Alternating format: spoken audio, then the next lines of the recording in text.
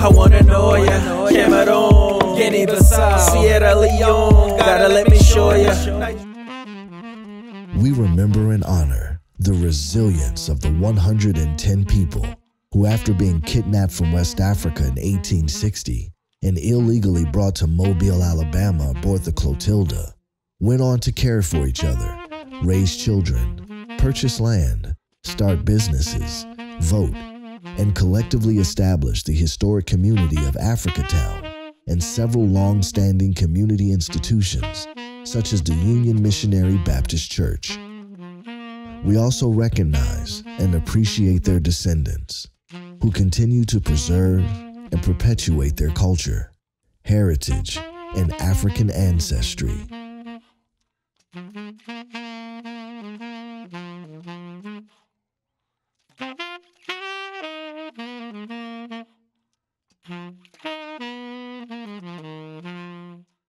I'm Vernetta Henson. I'm a fifth generation descendant of Polly and Rose Allen, who both came over on the slave ship Clotilde. I was reared by my grandparents. They were brought up in Africatown. My grandmother is the granddaughter of Polly Allen, and she left a rich heritage with me. I was with her from the time I was maybe 6 months old until I got married at 20 years old. I have been married for 51 years. We have 2 children and 3 grandchildren, and we're just everyday people. My name is Jereme Ellis. I'm a 6th generation descendant of Polly Allen, whose African name is Kupoli, and Rose Allen, who were shipmates on the Clotilde.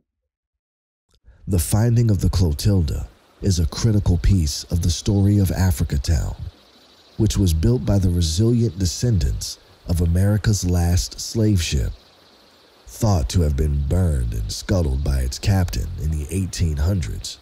The Alabama Historical Commission announced that the wreckage of the Clotilde had been found on May 22, 2019, after a blizzard had left parts of a wreck visible above the mud a few miles from Mobile.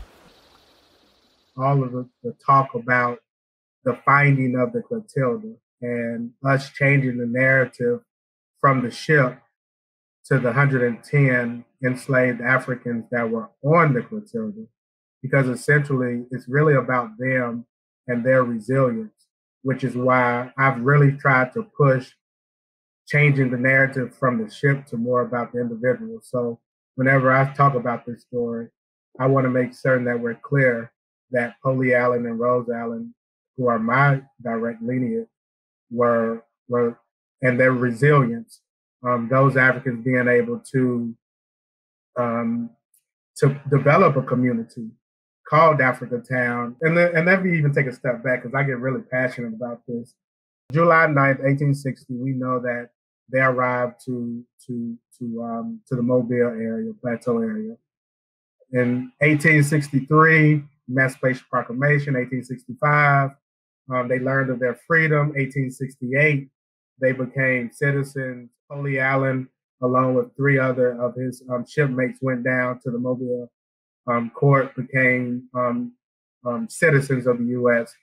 And also in 1868, we know that they founded AfricaTown. 1870, we know that they started to purchase land, and Polly Allen, my ancestors, he purchased in 1872 2 acres of land. 1874, he voted for the first time. Now, why do I tell you all this?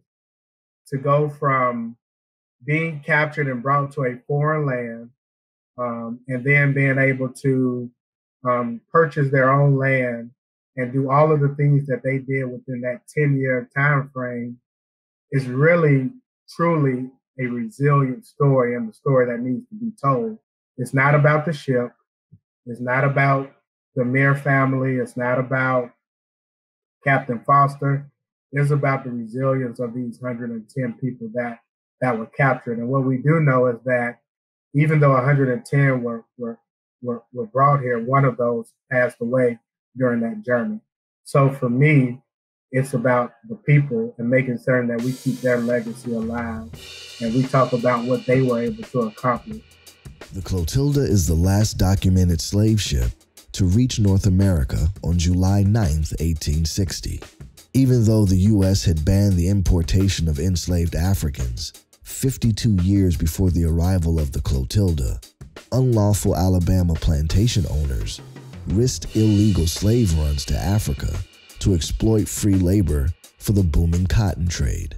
The Clotilde arrived in Mobile Bay in Alabama, carrying 110 African men and women and children who were kidnapped from present-day Benin, Atakora, and Ghana.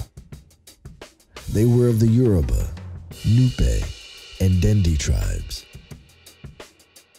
Ridoshi, slave named Sally Smith, one of the captives of the Clotilde who died in 1937, was long thought to have been the last survivor of the Clotilde. Further research published in 2020 indicated that another survivor, Matilda McCrear, lived until 1940. They survived, and it was because they had a desire to do what was better. They never relinquished and said, oh, this is the best that we can do. We can't do any better. We're just going to settle for this.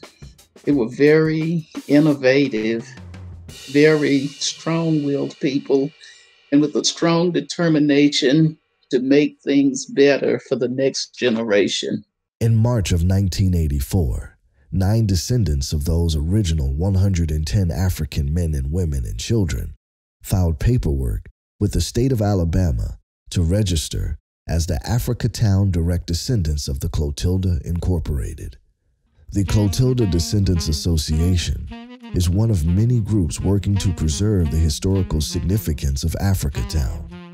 AfricaTown is an all-black, independent settlement founded in 1876 by enslaved Africans who arrived in America on the Clotilde. The Africans from the Clotilde could not be legally registered as slaves because they were smuggled in. However, they were still treated as chattel, a legal term for property.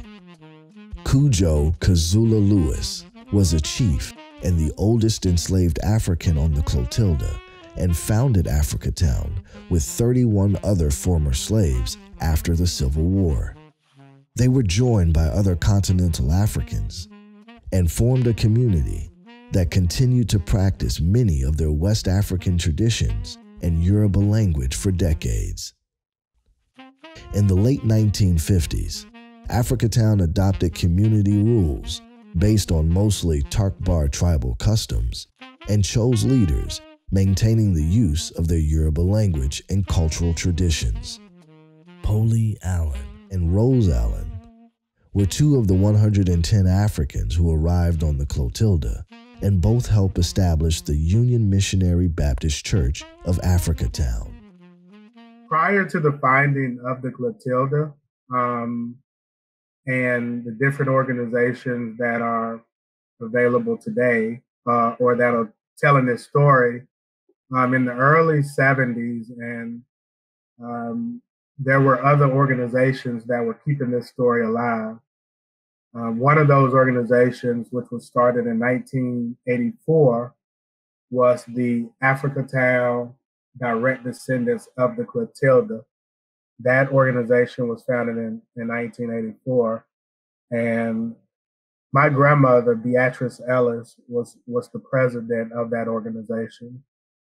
Theodore Arthur, who is a cousin of mine, also was the vice president, and Mary Pogue and Paul Pogue were other officers. Israel Lewis, Miss Henson, Miss Hill, all of those individuals were kind of trying to do what they could to keep this story going.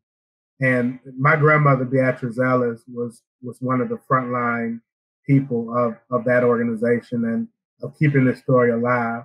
And that's how I became involved. Even growing up as a young person, I had no idea the relevance of this story, right? It really didn't hit me, or really was, I didn't really know until I went off to college, and my friends who were from Selma, Alabama, were talking about their history and their story was when it really started to click for me as a young person that, wow, I'm a descendant. Interest in AfricaTown has been on the rise since Clotilde survivor Cujo Lewis's story was subject of bestseller Barracoon by Zora Neale Hurston.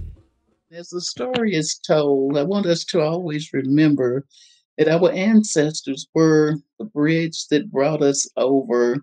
We never want that bridge to fall down. We want that bridge to continue to be the groundwork that catapults us into future generations. We want our children and grandchildren to learn from what we have learned and to pass it on to their children. I've taken, in regards to my daughter, Zora, who is named after Zora Neale Hurston, who wrote the Barracoon book that talks about her interview with Cujo Lewis, one of the enslaved Africans on the ship. My daughter's middle name is B, which is short for Beatrice, my grandmother that I just told you all about.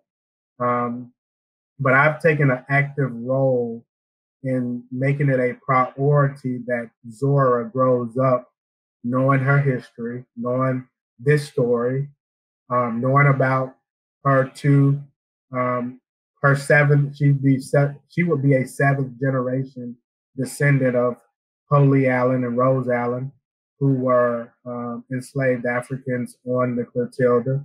So making certain that she's aware of not only her direct lineage to that ship, but understanding the role that they played as individuals. And then seeing her dad being active. And as one of the elders, so to speak, I am very pleased that he's on board and moving forward and keeping the story told. A lot of people don't even know that Holy Allen and his wife Rose were one of the founders of the church, Union Baptist, that stands today. And we forget about how important their spiritual relationship was with each other and with God. And I just do want to appreciate Jereme for staying with the story and making sure that every piece of our integrity, our stamina, our personalities are brought out there in a way that would be pleasing to our ancestors. We were not animalistic people the way they portray us. A lot of times I've seen people kind of mimicking the Africans and they're climbing trees, they're monkeys. We're very, very educated people. And the education came not only from schools and from books, but from our families and the way that they taught us how to survive. Had they not given us good direction in survival skills, we would not have made it. Listed as an historic district on the National Record of Historic Places today, AfricaTown is still flourishing, with some 100 descendants of the Clotilde as residents. Designated by the UNESCO Slave Route Project as a site of memory, resistance, liberty, heritage in 2018, AfricaTown has a legacy of survival and cultural preservation, solidifying its significance in world history. It has given us a desire to move forward and to be comfortable with who we are and to always reach higher. We thought that knowing our history was something that everybody knew. We didn't know that everybody wasn't privy to that information. And I say that to say that on a daily, weekly, whatever basis, we were reminded of where we came from, more importantly, as to where we were going.